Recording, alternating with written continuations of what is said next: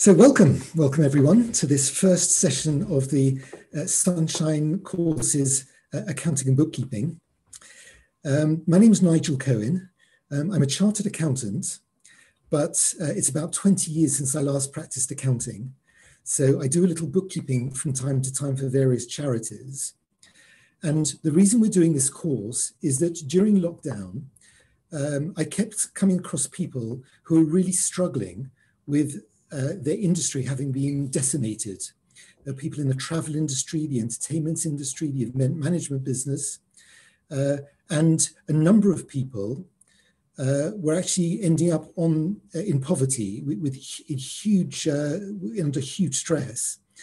And the original motivation for this course was to see if we could help people who wanted to change their career to start in doing bookkeeping and accounting. And of course, one of the benefits of bookkeeping and accounting is it's one of these universal skills that just about every business throughout the world needs. So talking of throughout the world, one thing that was quite both exciting and slightly daunting is that when we started offering this course to people, it was very much at a local level, local being in the UK. And we started getting people from literally across the world signing up. So we've actually got people on this course signed up right the way from America, Hawaii, Colorado, and various other places in America, right through to the other side of the world of India, Philippines, and various countries in between. So it's quite exciting.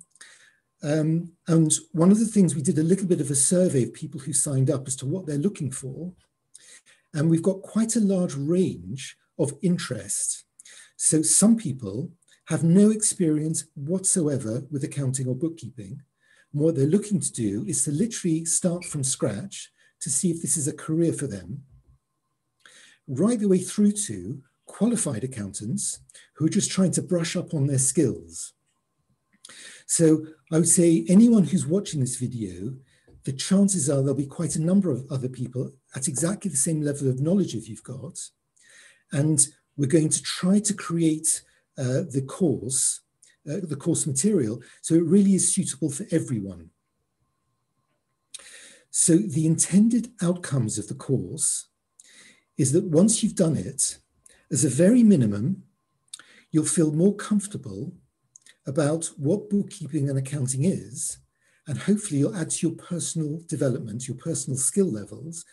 And some people who are watching this will just feel more comfortable if they've added to their personal development. So for you, we're very glad to have you along. Some people will be looking at this to develop a new career. And for you, we're going to do quite a lot to see if we could help you in your new career, even to the extent that once you've started, to see if we can give you a little bit of support so that what you've learned on the course can be put into practice, and just to keep that level of confidence going until you feel ready that you don't need any outside support again. And then for people who are already working in bookkeeping, and I know there's a number of people who are already doing this, it's really to help you secure your confidence, hopefully to give you a slightly different perspective or understanding of bookkeeping, hopefully to give you a little bit more breadth that maybe looking at areas that you maybe don't deal with in your day-to-day level. And hopefully that will allow you to progress in your career. What I would say is this, the people who are both quite experienced may get a little bit anxious that we're presenting this to people that have no experience whatsoever. But my experience with bookkeeping started after about 4 or 5 years of having done audits of really big companies. And what I found was I actually knew nothing of the basics of bookkeeping. And it was only when I sort of got into it and I had a really stressful period of learning how bookkeeping works. It was once I got into it, I realized quite how useful and important it was, and how to implement some of the ideas and techniques in the higher level interpreting of accounts and auditing. So for the people that are experienced, let me just suggest that even going back to the basics is helpful, not necessarily because it tells you what you don't know, but I hope because it gives you a perspective which will be helpful in your career development. Certainly when I was doing accounting, I found it hugely helpful when I finally understood how bookkeeping worked from beginning to end. So I'm now going to share my screen, and apologies with technology if this doesn't quite go as expected. Where is it? Here we go. So, okay, so this is a course on accounting and bookkeeping. And I will say that some people use the term accounting when they mean bookkeeping and vice versa. But hopefully fairly on, we'll be talking about what the difference is. One of the sort of very bold claims I'm going to make is at the end of the second session, you're going to know everything you need to know about bookkeeping. That's the hope.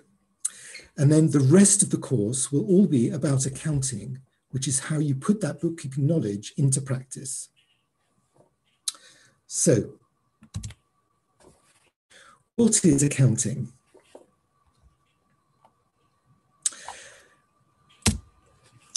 At its heart, accounting is all about making sense of chaos. What I mean by that is, if you're a business, and accounting, of course, makes sense of monetary chaos, if you're a business or an individual or a charity or any organization, you need to know how much money you've made or lost in a period. Have you made profits? Are you losing money? And partly you need to know how much money you can draw from a business. Can you take out a salary? Can you live off what you're doing? And particularly if you're trading, you need to know how much money you need going forward to fund your business. So the idea of accounting is to help you understand the cash flows. And there's two types of cash flows. There's cash flows which move during any accounting period. So I'll say that one more time because it might seem really obvious, but it's actually quite a big deal. Accounting is done during a period. It might be a period of a month, 3 months, a year, 10 years. But what we're looking to do when we understand chaos is to know how much money has come in and gone out during a period, and what do those monetary amounts represent? Do they represent sales? Do they represent debts? What do they represent? That's one of the types of cash flows. The other type of cash flow is assets or liabilities. And the assets and liabilities you have, assets might be things like shares in a company, bank balances, car, fixed assets. And it might be liabilities, like how much money do you owe to a bank, how much money to creditors.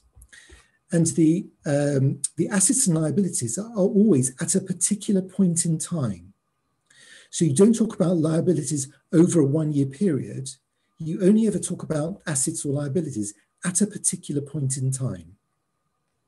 So as we go progressively through this course, we'll be delving more deeply into what the different types of cash flows are. We'll be particularly looking at the cash movements, and we'll be looking at the assets and liabilities, because this is in essence what we're doing as bookkeepers and accountants, is we're moving this chaotic bunch of transactions into something that's meaningful within those two frames of understanding, cash movements and assets and liabilities. So I've already talked about the types of cash flows. So I'm now, again, if technology will allow me to do it, I'm going to give you an example of what a set of accounts looks like. And for people that are already accountants, hopefully this will be very obvious and very clear. But for other people, this might be the first time you actually see this.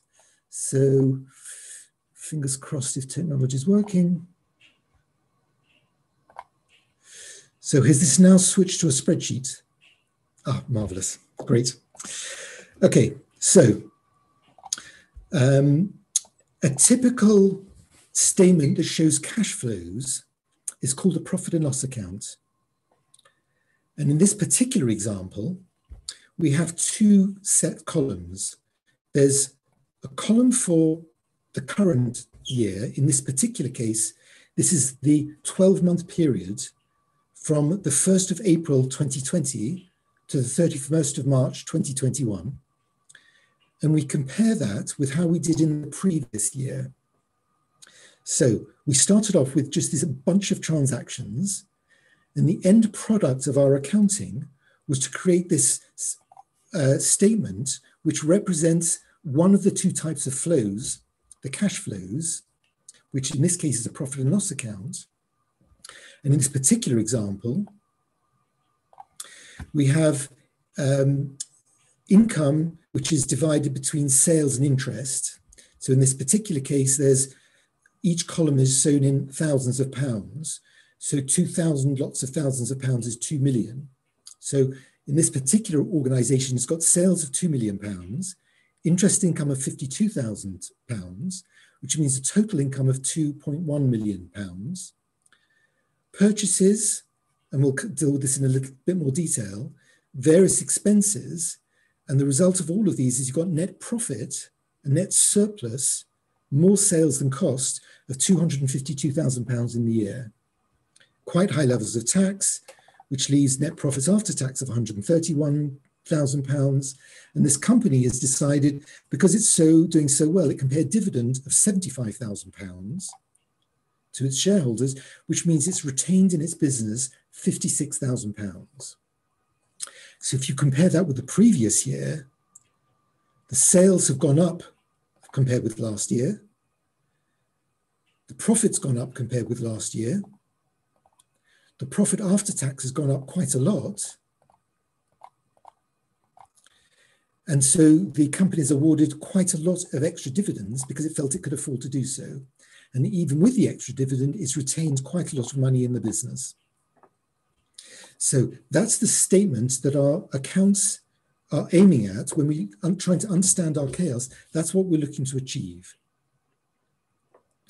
The second statement is a statement of assets and liabilities as at the day of the end of that financial period, as at the 31st of March 2021.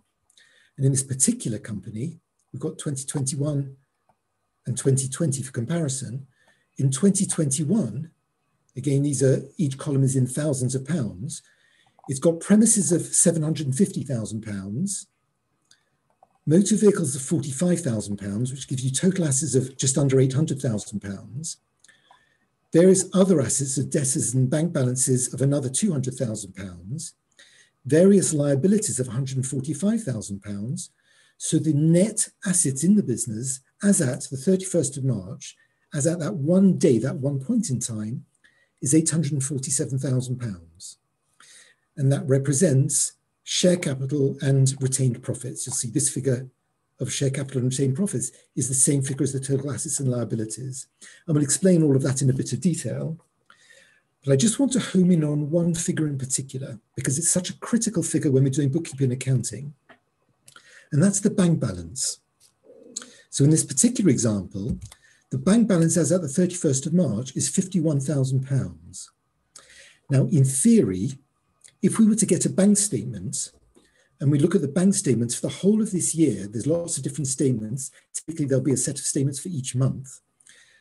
But we'll actually get, if we go to the end of that statement, as at the end of the 31st of March, on the day at the close of business, £51,000 is what we should see on the bank balance. So this is trying to distinguish the movements of cash flows from the statement of assets and liabilities. And the statement of assets and liabilities ends up in this balance sheet, which itself is a fairly critical document to help you understand how much money you've got. In this case, the company's also got a bank overdraft of £35,000. If there's an upper limit to how much overdraft you can get, but you're going to need money to pay off your creditors, how much additional money are you going to need? This is part of the accounting process. And this is all part of interpreting what these figures mean when you've got your summary of your profit and loss account and your balance sheet. So what I hope we'll do at the end of this course is that you'll all feel comfortable taking a bunch of chaotic data, processing it through an accounting system, and creating a profit and loss account and a balance sheet. In this case, the profit and loss account that I'm showing you is formatted to comply with statutory requirements, but there's a lot of other types of profit and loss accounts you can show, typically for internal management accounting purposes. And again, we'll discuss the different types of things that you can do. And again, I'm hoping by the end of the course, you'll feel comfortable designing your own formats, which will suit the needs of you and the businesses that you're working with. And I know that a few people who are joining us in this course have just started their own businesses. So we may well use your business in the examples so that everyone else can see how these things have developed based on what your particular needs are, because that will help you then adapt to what your own needs are. And that's what the idea of this, I'll stop the share, didn't mean to do that, apologies. That's what the idea of this course is about. So I'm going to head back to the presentation.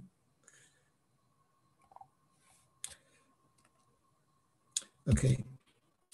So we're now going to start the bookkeeping, and the bookkeeping is the description we use for the mechanics of bringing these, sorry, I've jumped, okay. Bookkeeping is the mechanics of how we create a set of accounts. So the first thing that we have to do with accounting is we have to collate a whole series of receipts or payments.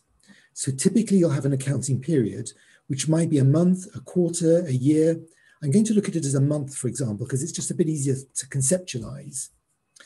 So in a particular month, I want to look at how much income have we had and how much of expenses have we had. And again, if I'm able to do the technology, and apologies if I get this wrong, I'm going to go back to our spreadsheet.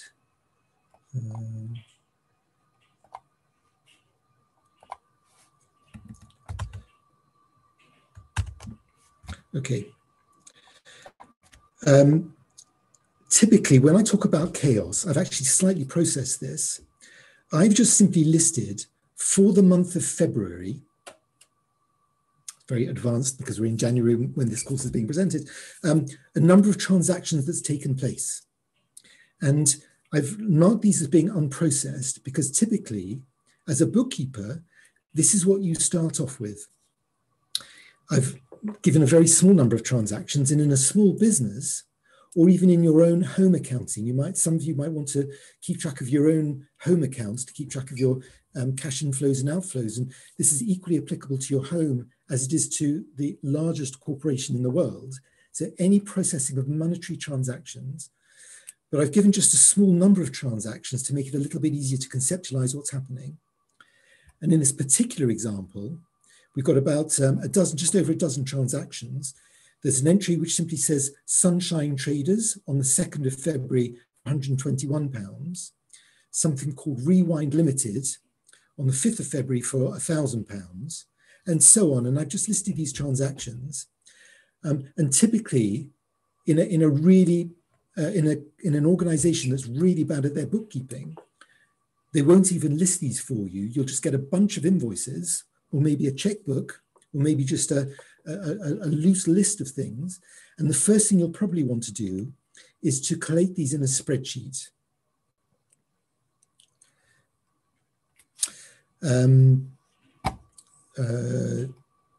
So the next thing, I don't know how to switch. I'm afraid I can't switch very easily back between the presentation and the spreadsheet. So I'm going to just describe what the presentation next says. The next thing on the presentation talks about categorization. So it's all very well having these income and expenses. The first thing we want to do when we're trying to make sense of this is trying to categorize expenses that are similar to each other. So depending on the type of business you've got, the categorization might be very different. but I'm just going to make a few examples of categorizations that we might want. So just, are you able to see what I'm typing? No. Are you able to see the spreadsheet that I've got? You can't see the spreadsheet. Ah, okay, I'm going to try one more time. New share. Okay, can you see the spreadsheet now? Still not. Yes, that's a relief. Okay, so sorry, just to repeat what I've said beforehand, apologies for this. I was listing the transaction. This is a typical list of transactions that is just higgledy-piggledy, doesn't mean anything. And if you look at these transactions, you can't really get a sense of what's happening. You might do stuff in your head if you know what this is all about. If you know that Sunshine Traders, that £121 was, you can see that's money coming in.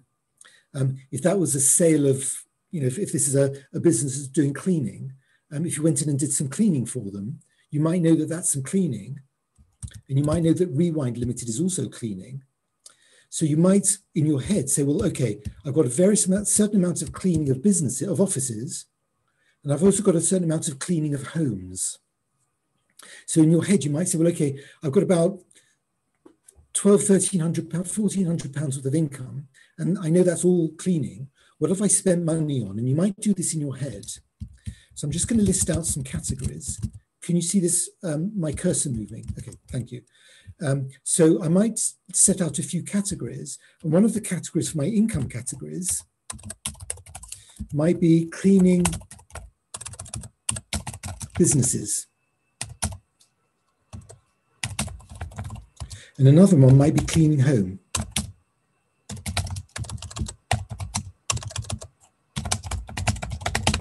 So those might be some categories that I might find quite useful to know.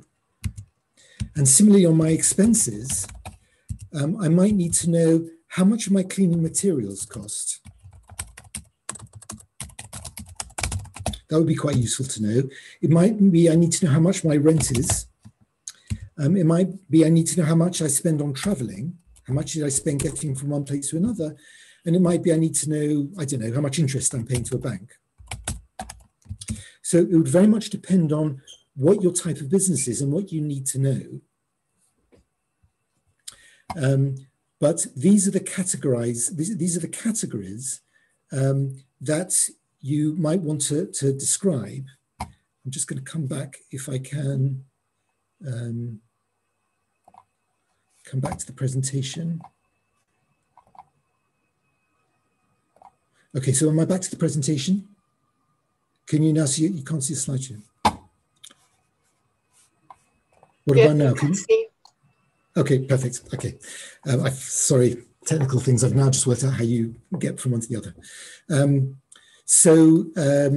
We've looked at the collating receipts in bookkeeping, and we've looked at accounting categories. And you can see in this in the chart that in this particular business, there's some certain amount of money spent on rent, some on utilities, some on travel. What I wanted to illustrate is there's several ways of presenting the data. Now, for some people, the numbers are much more meaningful, and some people, graphics are much more meaningful. This is all part of bookkeeping. It's how do you collate information and how do you categorize them?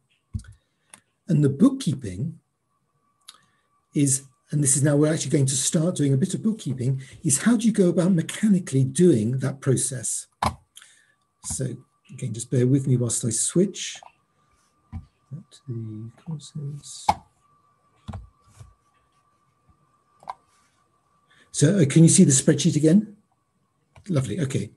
So this is what's known as spreadsheet accounting. And the bookkeeping that we're doing, or the accounting, is going to be done on a spreadsheet. And for very small businesses, this actually might be the best way to do accounting, not least because it's so easy for you and your clients to understand. And if you're running your own business, it's a very easy way of doing this. And the way you would categorize this, one of the easiest ways to do it, is to create a separate column for each of these categories that you're trying to identify. So I'm going to create a category here on my income, which I'm going to call cleaning, business, businesses. Because I'm a cleaning business, I don't need to say cleaning business, and residential is the other one. And what I'm going to do is I'm going to allocate each of these income to the respective columns. So in Sunshine Traders, this is a limited company, this is a trading company. So I'm going to allocate this income to the business column.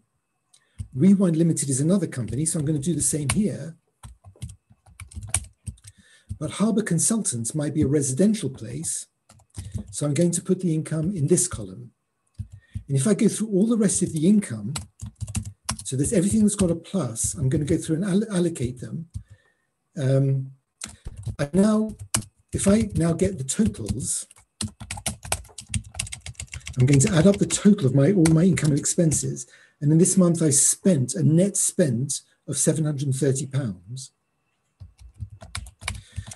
My income to businesses is £1,120. My income to businesses is £210. So my total income, if I add them together, I don't know if you can see at the bottom of this screen, is £1,331, which is if you add these two columns together. If I now go through my expenses, I'm going to slightly speed up, and I'm going to have an expense of, say, rent, cleaning materials, rent, and I'm just going to say other because I just want to speed this up a little bit. But with my materials, Frank Properties might be my rent. RB Wind Made is my cleaning materials, and everything else is other.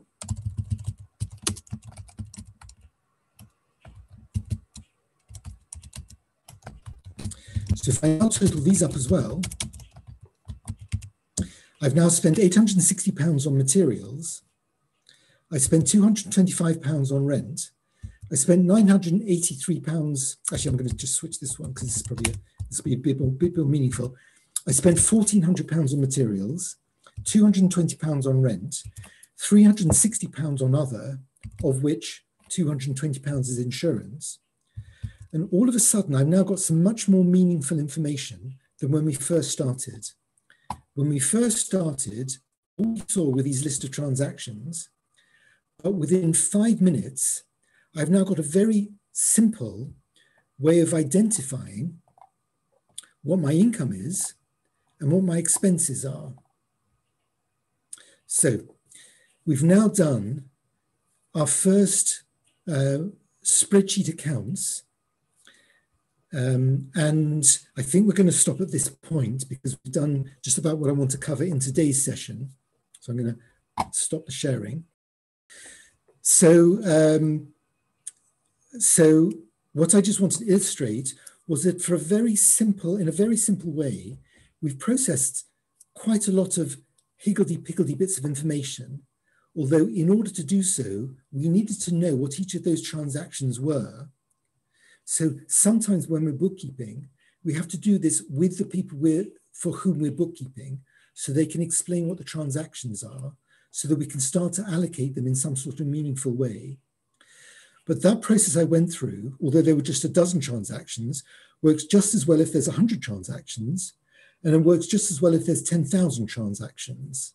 Although the more transactions there are, the more prone to error it is. It's too easy to make mistakes. So what we've covered in this session is the very, very basics of how we do basic spreadsheet accounting.